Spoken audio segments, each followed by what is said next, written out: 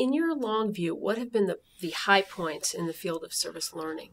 The beginning in the 80s of people who really were thinking about service learning, beginning to document what was being done. And there began a kind of a community of people who were writing, and I began writing. And of course, I was encouraged because I was had a special appointment at the University of Minnesota. So the idea of thinking about what we were doing, and then we began.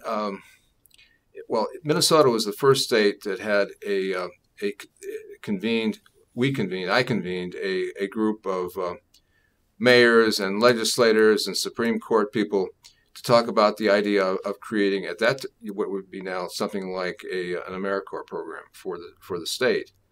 And so we had a state commission in 1985. We developed some legislation that basically then became the first youth development and service learning legislation in the country that would fund community education throughout the state to do service learning, and it's still in place. It's between $4 and $5 million a year that goes to schools to do service learning, and that got the attention of our governor, Governor Perpich, and he supported it. And I remember traveling with him to the National Governors Association meetings and talking with other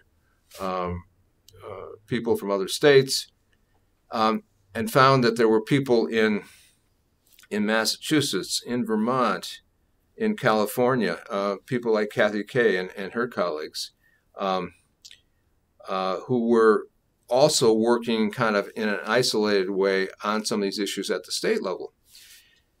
And so I said, well, why don't we get together and we'll call it a national conference? So we did. So we had about 2 months lead time, and we had about 200 people, and we got together at the University of Minnesota. Governor Perpich kind of said some good things to get us started. And then we began convening on a regular basis. And so NYLC was the initial host for the first 2 years, and then I decided that we needed to move it around the country. And so I remember working very closely with Kate McPherson in the state of Washington, and Carol Kinsley in the state of Massachusetts. And so we moved Harry Silcox in Pennsylvania. Those with McClellan Hall, with the National Indian Youth Leadership Project, we ran the conference down in Albuquerque.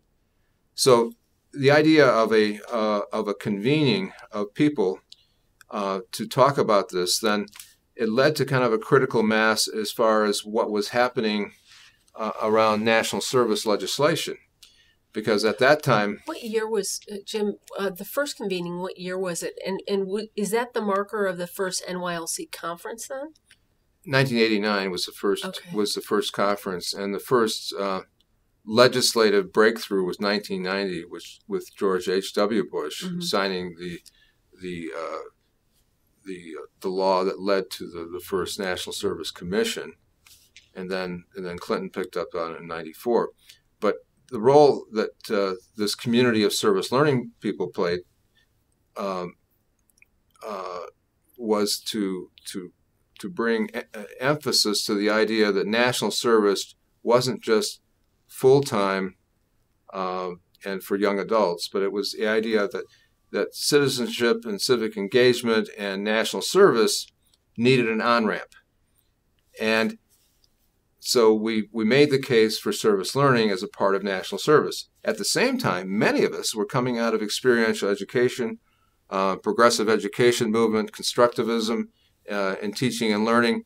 And so we brought together the national service emphasis and the progressive education people.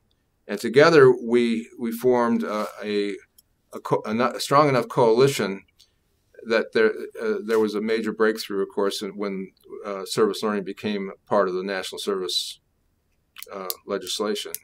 And that was the really takeoff point, because then there was funding within every state. There was a state official who receives funding through Learn and Serve. It's not a lot of money, and the beginning of more activity. Also very important at that time was the activity of national funders who really came to the fore around these ideas. And I think largely picking up on the experiences that they were able to share as being a part of the National Service Learning Conferences. So the Kellogg Foundation initially was the first major national funder for service learning.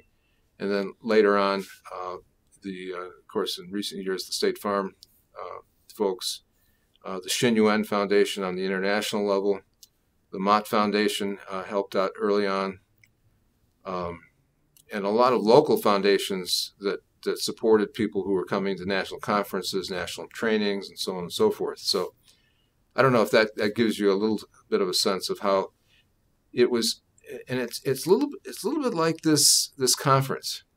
And I'm going to talk about this in a couple of days, but we created a community of people, or we came together as a community of people around some shared ideals, and collectively, even though there weren't a lot of us, we were able to push the legislative initiative and then push practice, push standards, push the quality of teaching and learning, publications.